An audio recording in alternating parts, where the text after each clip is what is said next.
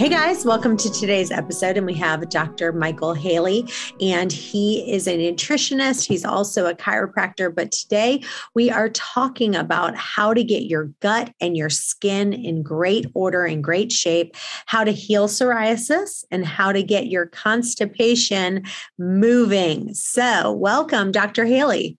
Chantel, thank you so much for having me on your show. So let's first start talking about your gut and your skin. So I think a lot of people really relate to me because it's so funny because people say to me all the time, they're like, the one thing I personally have not been able to get under control is my psoriasis. I have a spot right here. If you look, I have a spot right here on my forehead, and then right underneath my breasts, I have a spot right there. So it's kind of like those are my three problem areas. And people come to me all the time. They're like, oh my gosh, you do fasting, you eat really clean, you do all these great things, and you are still struggling with your skin. And so I've been very open and honest about that is one area I have not been able to combat. And so we're grateful that you're on here. So kind of tell us, what are some things, if someone like me, that you say, what could be some of the issues that are still going on underlying to fix this? You know, Chantel, I'm going to present things in a different perspective. Okay. And I believe that today you're going to hear something that stands out in your mind. And for you, it's going to be, that's it right there. That makes so much sense. That's the one little shift that I need to make. And you're going to have listeners with the same thing, and they might hear something different that I say, but we are going to present things from a different perspective so that not only the things that we eat, but how we eat them, so that even changing the intent a little bit will change, and changing our understanding of how digestion really works. It's going to give you what you need to get over that hump, make changes, and get on the path to getting rid of those spots. Okay. I'm fully convinced. And, you know, I like to start out by looking at first the skin and the gut really as the same organ.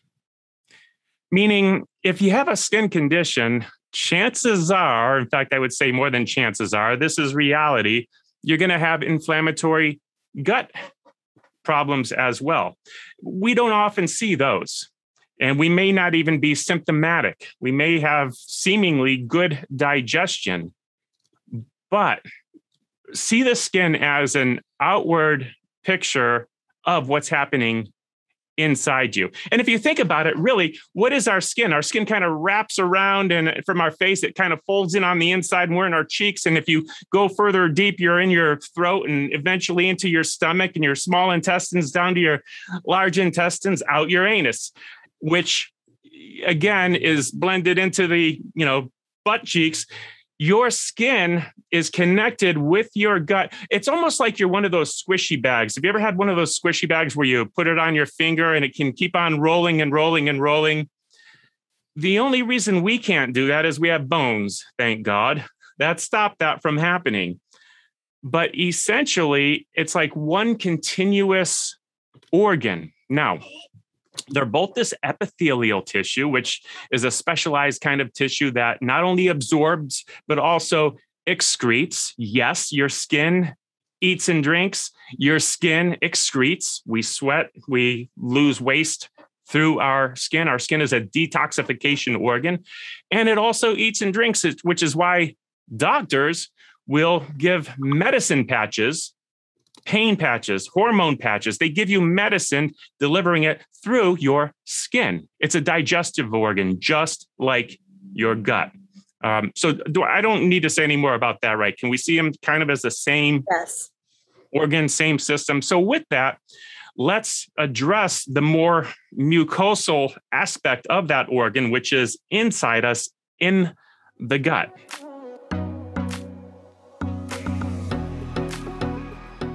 Now, this is where I like to change our perspective on what's actually going on inside your gut. What's happening to the food that you eat? And, just asking your listeners, think about this right now.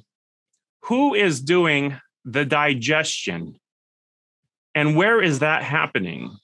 And, people say, well, I digest what I eat, right?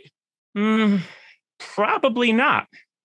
Inside your stomach, you have this very acidic environment. And if there's any digesting going on, that's where it is, where the pH is annihilating animal foods, not necessarily plant foods, not necessarily those fibrous things that are in the fruits and vegetables that we eat, but maybe the meat and the dairy and the eggs and the fish.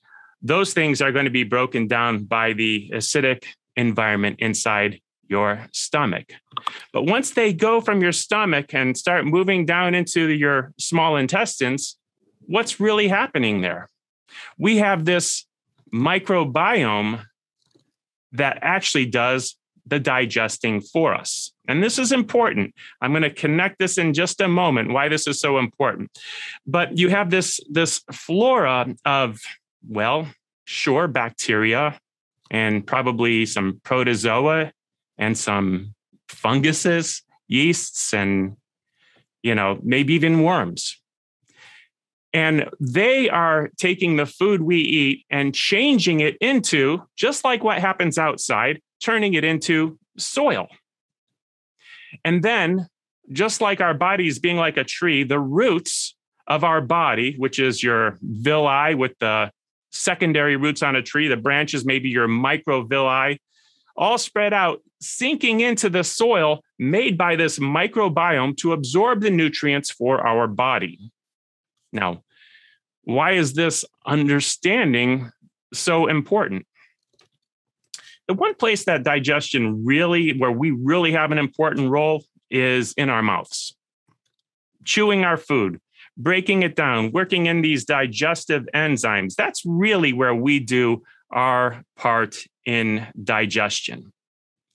And if we're not preparing that food correctly, if we're not preparing it well for that microbiome, I think of, have you ever seen the, Nathan's hot dog eating contest where, they shove down 100 hot dogs in about a minute? They're swallowing their hot dogs whole. And I guarantee their microbiome really can't work with that as well as if they had consumed food and actually chewed it and mushed it up and worked in some digestive enzymes, turning it into a nice mush for the bacteria. It's like if you ferment foods, you don't put a culture in there, you put a culture in it and you maybe mix it in so it gets all over the place so those bacteria can go to work on the whole batch. When you make bread, you don't just, put yeast on top of it and expect it to get through the whole. You work it in and knead it. You spread out the culture. You get the bacteria working for you. You give them something they can work with and you spread them out.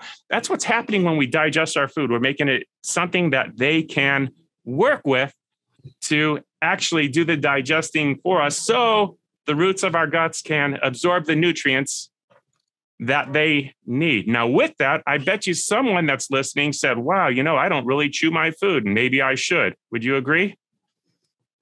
Yeah, I will tell you, it's funny that you say that. And every time someone comes on the show and they're like, the number one thing that you can do to help is slow down your eating and chew your food 30 times. And, really working on getting those enzymes. The first place is right in your mouth. And I'm like, yes, yes, amen, amen. But I will be honest with you, I'm still not doing it. It's funny. I just got on a call with one of my friends this morning, and she was saying how she was joking. Whole family was joking me on how I don't chew my food and I eat so fast. And so it's definitely a problem that I have, and I can talk about it. I'm so much better than I was, but I still don't slow down to eat, and I don't chew my food the way I need to. It's a problem that I need to kind of look really down deep to the root of the issue of why I am in such a rush when I eat. Yeah, and it has nothing to do with what kinds of foods you're eating. I mean, in that discussion that we just had, someone's going to say, "Oh, well, he mentioned breads. Who would eat bread because it has gluten?" He mentioned eggs. You shouldn't eat eggs. Meat. He talked about meat. It's not about what food you're eating. It's about how you're eating them and how you're preparing them. Hey guys, I'm so excited. My new book, One Meal and a Tasting, is out now. And if you order the book on Amazon, just the regular paperback edition, if you go in and make a review, you will get the audio book for free. Send a copy of your receipt to questions@chantelrayway.com and you'll get the audio book right away.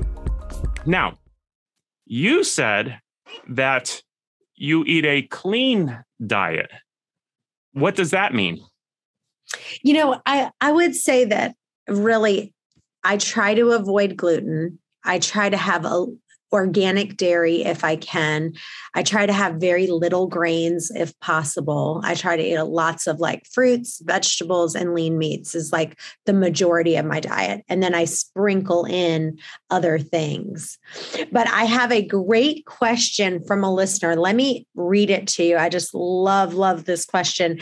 And then you can expand on this. It's from a lady named Geneva Cortez, if I'm pronouncing that right, from St. George, Utah. She says, I first want to thank you. I've lost over 30 pounds and I have about 15 pounds to go. I've listened to your book on audio, One Meal and a Tasting 4 times. And that's what I believe have gotten those 30 pounds off. But I do still have a problem. I have major psoriasis and eczema issues. I have cut out dairy, cut out gluten. I've tried no grains, and I still have the same issues. I feel like cutting them out doesn't make an improvement, so it's really hard to keep going. I've heard you on your podcast saying you have skin issues too, but I don't remember exactly what kind of issues they were. But is there anything that you've done to make any kind of improvements? Please give any products and practical steps and no woo-woo ideas, LOL. And so that is from Geneva Cortez in St. George, Utah, which I didn't even know there's a city named St. George, but I always learn new cities and places from doing this podcast. So how would you respond for really practical tips? We gave one, right? Chewing your food. What else could she do to improve her skin? Well, let's continue on with this perspective of the gut being the same organ as the skin, and talk a little bit more about the soil, because again, we're doing our best to heal the inside so that the outside looks good. Mm-hmm. And this is where we have to get into that talk about chemicals. If inside our gut we're making soil, it's just like farmland. And how do you make good soil out there? You nurture the microbiome of the soil, of the dirt. There's a problem. Farmers spray with pesticides, herbicides, fungicides, and not only does it, kill weeds and pests and bugs, it's killing the things that would make the soil healthy, which is why farmers now have to use fertilizers to deliver nutrients into that, into that plant, into their vegetation, into whatever they're growing. The soil becomes dead in the same way as we're consuming pesticides, herbicides, fungicides, antibiotics. We'll call all of those antibiotics of different kinds. We are damaging the soil of our intestines, just like they'll damage the soil outside when we put them spray those in our garden if we did. As we consume these things in our diet or even in our cosmetics, as we are taking in these toxins, we start damaging our microflora. When that microflora is damaged, as we kind of kill it off and make that walls of our intestines raw and inflamed, we're going to start seeing them in our skin. So I'm not answering the question. I'm hoping that we help you understand how these things work, because suddenly that definition of clean diet needs a little bit more examination. Why is that? Well, there's even organic pesticides, things that are approved for organic farming that will kill. And if we start thinking of all the sources of chemistry that we're taking in that is a form of an antibiotic. And let me just ask a few questions because to help drive home what's an antibiotic, because people say, I don't take antibiotics. I stopped taking those when I moved away from my parents. They gave them to me when I got earaches and I haven't had one since when I moved, okay. If you're eating conventional animal foods, antibiotics are in their diet. It's part of what they eat. And if, you've heard it said, you are what you eat. Well, if they are what they ate and you eat them, then you are what they ate, which you're taking in those chemicals, those antibiotics, those hormones, and all those other chemicals that are in that they were given, which is why we want organic and grass-fed. But guess what? There's still chemistry even in the farmlands that are organic. And yes, they are using organic chemicals designed to kill. So an antibiotic isn't something that you get as a shot from a doctor to kill off an infection. Anti is against, bio is life. Let's think of it as anything that is against life that might be making it into our systems. Why is chlorine in the public municipal water supply? It's there to kill. It's a form of an anti-life antibiotic. Why are preservatives in food? People say it's to make the food last longer. How is that? By being an antibiotic, by being against life in the food. When we consume these things with chemicals in them, whether they're preservatives, artificial colors, flavors, artificial sweeteners, chemicals of any kind, animals that have consumed these things, when they get into our system, do they suddenly know to stop killing? It's chemistry that is antibiotic against life. And we're putting them inside this delicate flora that, remember, is what's responsible for digesting our food, turning it into something that our bodies can actually utilize. But instead, it's killing off the microflora, taking away that barrier between our intestines and our food, inflaming things. And of course, it's going to show up in our skin. So obviously my first choice is for someone to fast and not eat anything. But if you are really struggling and you need another solution, I want to tell you about a product that I saw. And when I first saw it, I was like, what in the world? This makes no sense. You can't fast by eating a bar. But I do want you to know that a lot of people kind of get stuck and they need a little bit of a crutch.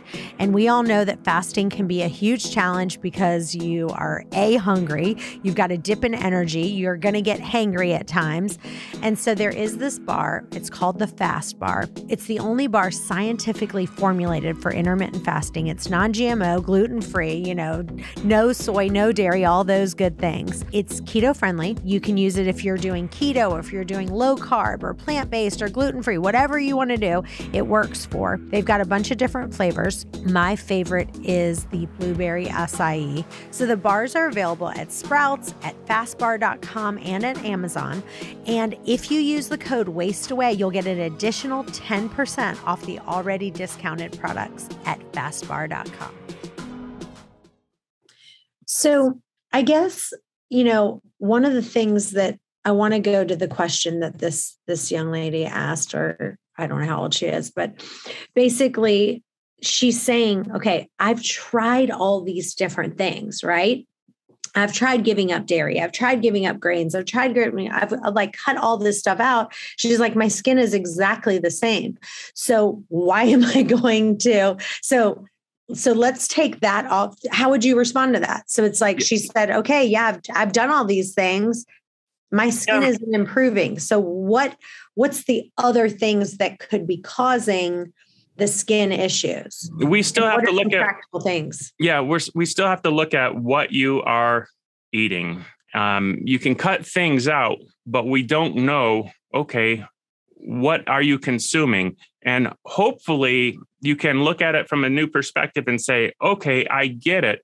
What I'm consuming still does have chemicals in it. I have to cut this out or cut that out and evaluate what I am eating to make sure it is truly clean. Am I buying just organic fruits and vegetables that have been sprayed with, organic pesticides, or am I in touch with the local farm and I know that they grow it in the soil and there's no sprays being used? am I nurturing my gut flora? And for you, that might be, from whatever your perspective is, it might be with fermented foods. You mentioned dairy. I love organic dairy, but for me, I like it hyper-cultured. So for me, I once a week, and I'll be starting my next batch tonight. I'll make a 2.5 gallon batch of organic yogurt. To me, that's taking a lot of the sugars that are in the milk. They're getting consumed by the bacteria, turning them into various, acids and things that'll, enzymes that'll help my digestion and create a nice environment for my microbiome. If you don't like dairy, it might be sauerkraut. And, a lot of like just store-bought dairy might be inflammatory. And when it's hypercultured, it actually for you may or may not be. How do you find out? Probably an elimination diet, and you see what happens. And when you add it in a cultured form, does your problem come back? Sauerkraut, if you don't like dairy, is a cultured food. Creates a nice environment for nurturing your microbiome. So we start consuming foods that are geared towards healing our microbiome, not taking away from it. And then there's certain gut healing foods as well, because again, we're trying to heal from the inside out. I like to tell people when they say, I have a company that manufactures a raw aloe vera product, and people always ask me, how much should I drink? I like to tell them, drink a whole cup a day, 8 ounces a day, and then look in the mirror, because a lot of people start noticing that their complexion is changing because the things you consume will show up in your skin.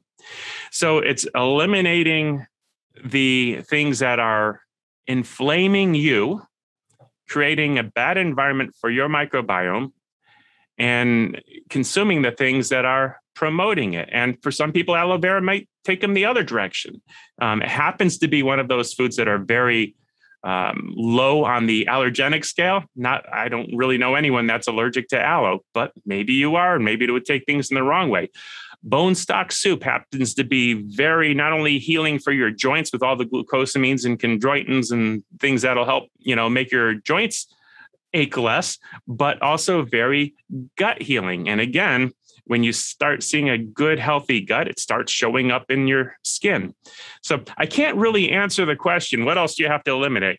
We really want to look at your diet and say, okay, what is in there that could still be causing the problems? And the easiest way really is an elimination diet. Take everything away. And you have nothing but, say, bone stock soup, as much as you want. And chances are, you'll get to a nice, even digestion, and then add one thing, broccoli to your bone stock soup as you start building this soup. How'd things go? Did you have a problem with it? A flare-up of any kind, whether it's digestive or skin? If so, take the broccoli out of your diet and maybe try a cauliflower. Or if the broccoli was good, add the cauliflower, and then, things are still good.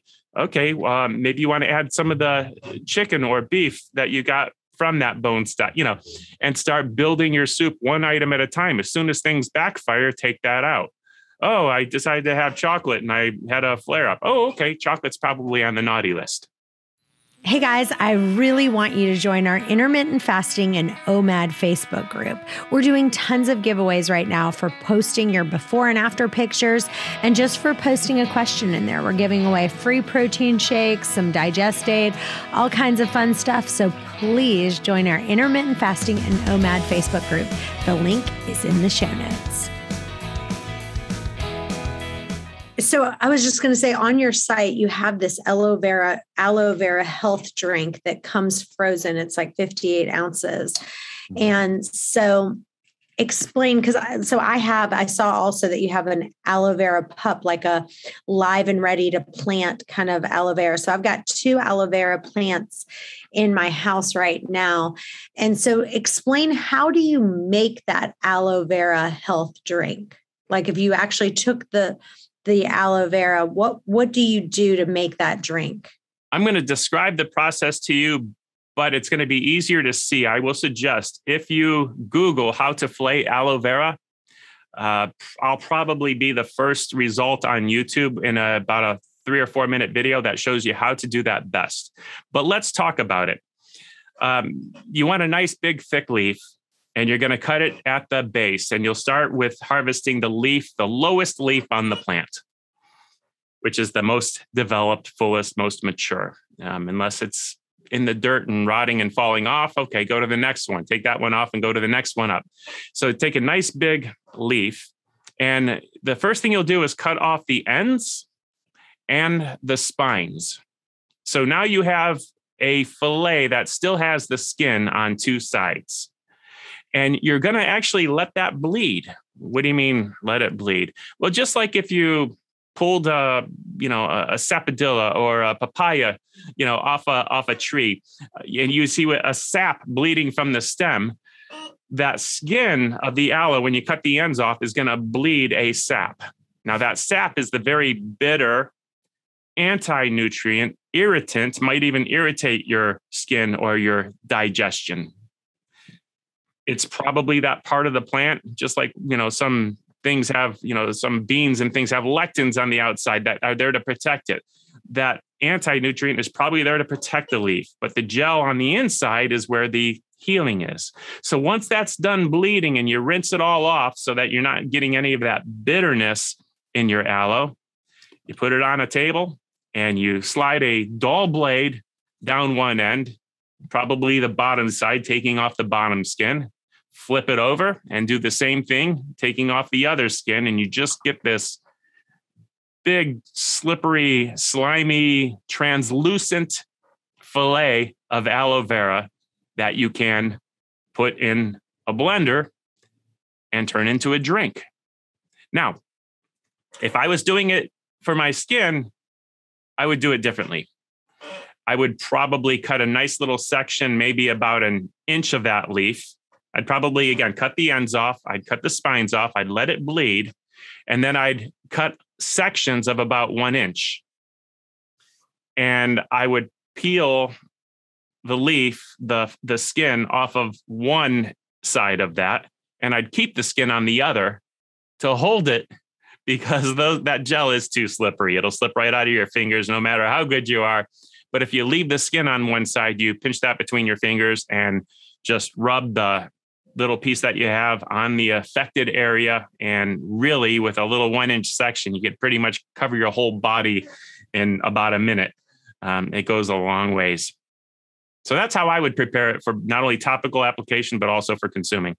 Hey guys, I'd love for you guys to listen to a podcast that we did about the side effects from wine and the differences between natural wine and traditional wine. So go to chantelrayway.com/wine and you'll see transcripts, you'll see some different episodes. But here's the thing, you can get your penny bottle now of dry farm wines and make the decision that if you're going to have wine, to make sure you have the most natural, healthy wine in the world with no additives, only natural ingredients.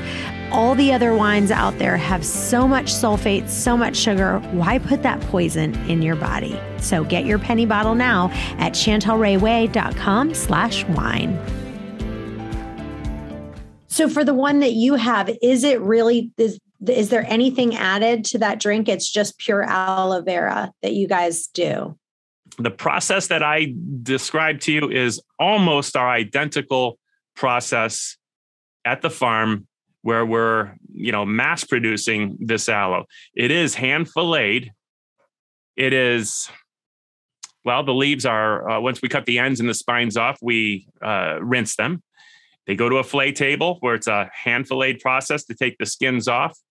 They go through a big commercial grinder instead of a blender. The blender will foam it up a little bit. It's what you have at home, so you kind of have to use that and then let it settle down. Ours goes through a grinder so it doesn't foam it up so much. We then push it through a heat transfer unit, a bunch of stainless steel pipe that has cold liquid on the outside, so it gets much colder faster. And then from there, we put it in the containers. So we have not filtered it. We have not heat pasteurized it. We haven't added preservatives. We haven't done any processing other than taking the inside of the leaf out and turning it into a mush and then putting it into the bottles and freezing them. So what is the benefits of it? Like, have you seen people when they are drinking, and you said you would say taking like 8 ounces is what you would suggest, because you get 54 ounces. You're saying literally you would just drink that 8 ounces of it. Would you put it in a smoothie, or you would just drink it straight? I mean, I drink it straight every day. I have a nice big glass to start my day every day. And you can add stuff to it, but it's just more that you have to drink. And I love my, my smoothies, but I like my smoothies to taste like the fruits that I put in them. Aloe isn't horrible when it's processed right, but it's kind of like, I like okra. I'll eat it, but I don't really look forward to it because it's slimy, and it doesn't taste that good. But aloe's kind of the same way. It's slimy. It has a unique texture, and it's not delicious. So it's one of those things that most of our customers are choosing to drink because of what it does for them. Some people rave about it and tell me how good it is, but I, even myself, after 20 years of this, I don't look forward to it.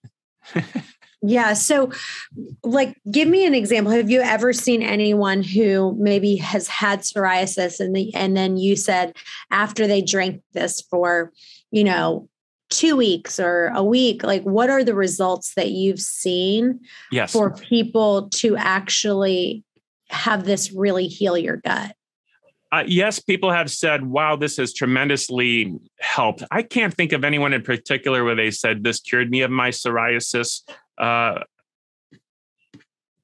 we've gotten, and again, most of our customers, they come to us, they purchase from us, and I don't have the conversation that we're having right now. Mm-hmm. When it comes to these things, I'm not a magic bullet guy, and this might help you tremendously, but it's really understanding digestion and saying, okay, what else do I need to do? Is it chew my food, eliminate the toxins, eliminate the foods that I'm allergic to, consume things that agree with me? And we're all different. The foods that work well for you will probably be different than the foods that work well for me. So finding your ideal diet for your particular body and who you are.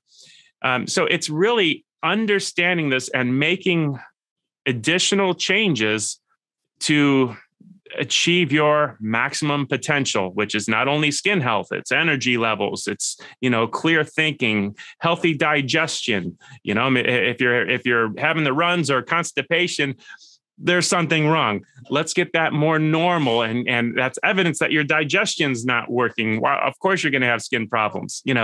Let's get everything. You should be sleeping good. Let's make changes so that everything works more like it's supposed to.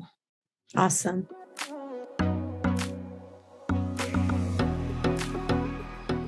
Well, this was great. Thank you so much for being on our show today. Tell listeners where they can find you and where they can follow you. If you like what you've heard, check out the Dr. Haley Show podcast. And the 2 interviews that I would look up specifically are with Dr. Natasha Campbell McBride and Sandra Katz, which is the author of Wild Fermentation. 2 phenomenal interviews that really help understand fermentation, gut flora.